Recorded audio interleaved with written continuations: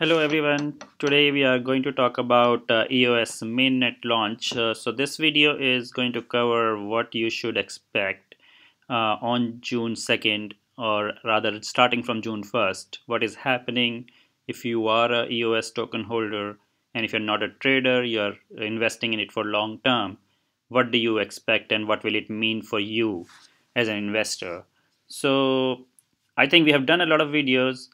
We already talked about EOS ERC tokens. So whatever you buy today on the exchanges, that is a ERC-20 token. So they will be frozen on June 1st, and they will not be tradable after that on any exchange, or you cannot withdraw them or convert them into Bitcoin or any other currency. They will all be frozen, and what you need to do is you need to get the actual EOS mainnet tokens, and we have talked about it in different videos. That you can either leave them on exchanges which support the swap, and that is Binance, Bitfinex, a lot of other exchanges that have supported that, and I believe it's such a big coin that almost all exchanges will support it. The other thing is, if you want to own your own token, we have done a video on that, and you can do it. You can register your tokens and you will own your own EOS public and private key. Then we talked about a few other things, like you can do if you're using Exodus wallet. They have an automatic registration. They will generate a public and private key for you for EOS, and hopefully they will support EOS wallet later on. Now, one thing which you need to I'm going to talk about is EOS Block Producers, because for understanding rest of this presentation and what is happening on June 2nd, you need to have a little bit of background. So EOS is going to be running 21 main nodes. So you can say there will be 21 nodes which are called block producers, and they will be, so it's not a mining based token. This is more of a proof of stake, delegated proof of stake based network. And you need to understand that these 21 block producers have to start the network on the day when the mainnet launches. And we have talked about it earlier, that 15% votes have to be casted to really officially confirm these 21 block producers. And they will be responsible for running nodes, providing resources, and ultimately they will form a community which represent your EOS as a project, and they will be issuing your EOS tokens over a wallet, or they will be responsible for creating wallets. They will be responsible for all the future activities. Now, each EOS token holder, if you are one of the token holders, you can vote up to 30 block producers, and based on that, if 15% votes are received for 21 block producers, they will be selected as the official network. A quick note on what is the difference between mining versus the proof of stake. So EOS has equal 21 nodes, as you can see in this diagram. If you compare it with Ethereum or Bitcoin, so if you're already familiar, anybody can mine it. You can start it at your home, but today the situation is, because of the big mining pools and big companies who are doing mining, it has become an uneven system, because it depends on what is your computing power. So if you see, Ethereum is not a lot of big pools are there. You can see 4 of the mining pools or 5 of the mining pools are controlling almost 80% of the mining. Same for Bitcoin. There are 6 or 7 mining pools which control almost everything. So even though I have complained about Ripple in my videos, or I always say that it's not decentralized, and some people are complaining that EOS is not decentralized, but ultimately this is a fair number, the 21 nodes running, and it's a very democratic process of choosing. Every 2 minutes and 6 seconds you can vote block producers out, and that is what is the power of EOS. And so it's actually much better than what is happening in Ethereum and Bitcoin world, which are supposedly decentralized, but they are very much centralized because of these mining pools. Now, okay, coming back to what we were talking about. So now, just if you understand block producers, you understand what is EOS token going to be look like. Now let's understand step by step what is going to happen. So on June 2nd, 2018, this is 6 p.m. Eastern Standard Time, the snapshot will be taken. So that is one day after the ERC-20 tokens are locked. So they will take this, and because there will be some tokens which are still being issued, if you know that EOS ICO is still going on and it's ending on June 1st. So after that, they are going to, some of the people will be receiving their tokens on the last day. So they are waiting for 24 hours, and then the snapshot will be taken after the freezing. And then 21 appointed block producers. So what I mean by appointed, because to start the voting and start the network, you first need to have somebody starting this process, and that is what Block.1 is doing. They're going to appoint 21 block producers to start the network. Then of course others can join as a backup block producers, and when the network is up and running, there will be a voting and they can replace themselves. These block producers can actually replace themselves if they are not selected, and the new block producers will take their place. And so this is how it is going to go. So there will be a 21 appointed block producers, and the goal will be to enable EOS chain and get an official status established. Now, what can be issues which can happen? There may be some problems in sync between the nodes if they have not taken the snapshot properly. Some people may be in a hurry to do it, or some people may take a wrong snapshot. It's ultimately a code which each of these block producers are running. Some of them are pretty good, which I'm seeing in terms of their proposals, their experiences. And I'm sure Block.1 will select some good block producers to start the network. But overall, you cannot rule out any basic issues. And of course, there can be hackers who are trying to bring down the network. They might try to join this EOS as a block producer. You don't know how many of these are actual genuine block producers versus others. Now, what you need to know as a token holder, if you are just an investor not interested in technical details, these are the things I would like to highlight. There will not be any EOS wallet. If you think that, what I mean is, till the network is established, until we are ready to see that what is the actual block producer look like, EOS chain is launched. After that, you can talk about wallets, because before that it doesn't even mean anything, because EOS doesn't exist, and you cannot have a wallet and you cannot access your tokens. And let's say the block producers are already ready and they are doing the perfect job of starting a network within 1 or 2 days, while technically it can take weeks. But if we are being very hopeful, and within 2 days, let's say, the EOS Mainnet is established, which is possible because of the kind of community they are building.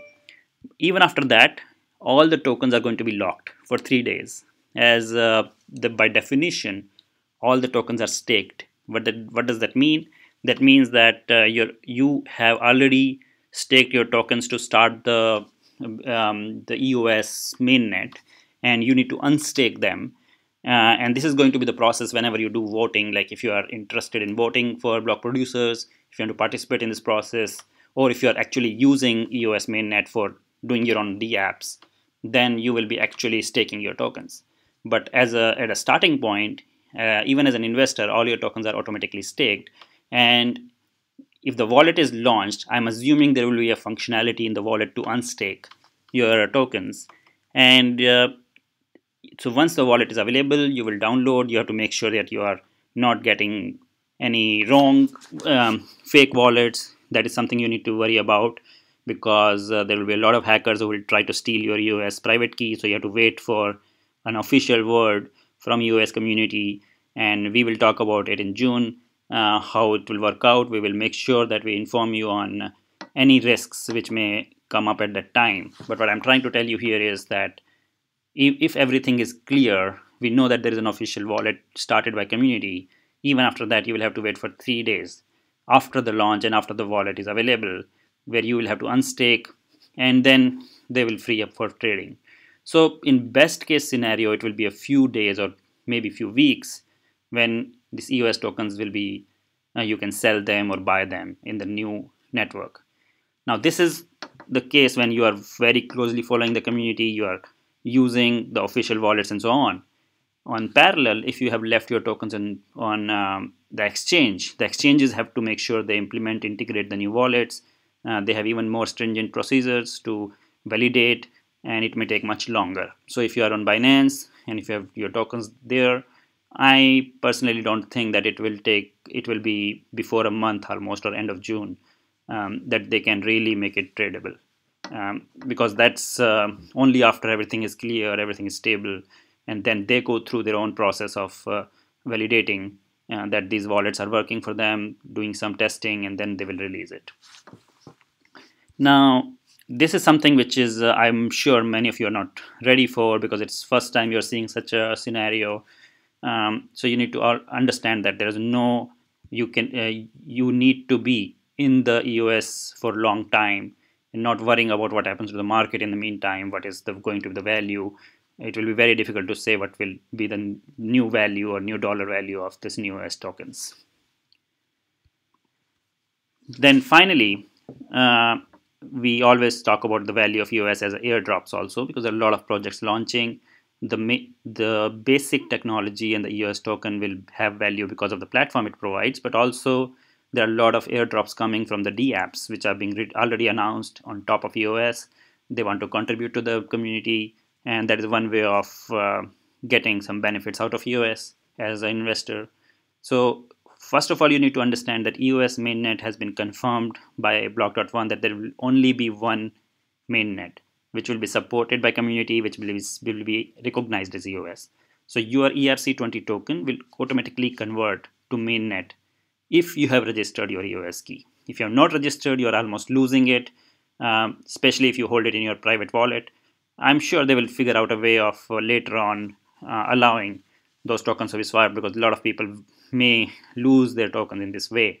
But just to be safe, make sure you are registered, or leave those tokens in your exchange which is supporting the swap. This is the most important thing, because most of the value of current EOS tokens will be transferred to this EOS mainnet token.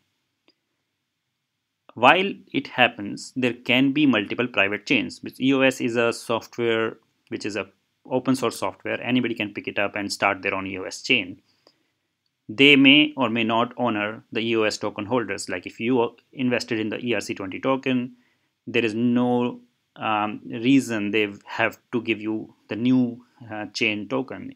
I'm talking about the private chains which are not community supported, which are not defined as official EOS.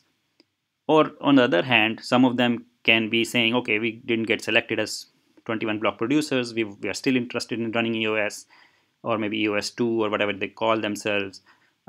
Just like we had Bitcoin and Bitcoin Cash fork, there is always, so open source projects can always fork, and there can always be multiple EOS chains. And just to get some credibility and some recognition, they may give you tokens, so that will be additional benefit if EOS becomes big enough.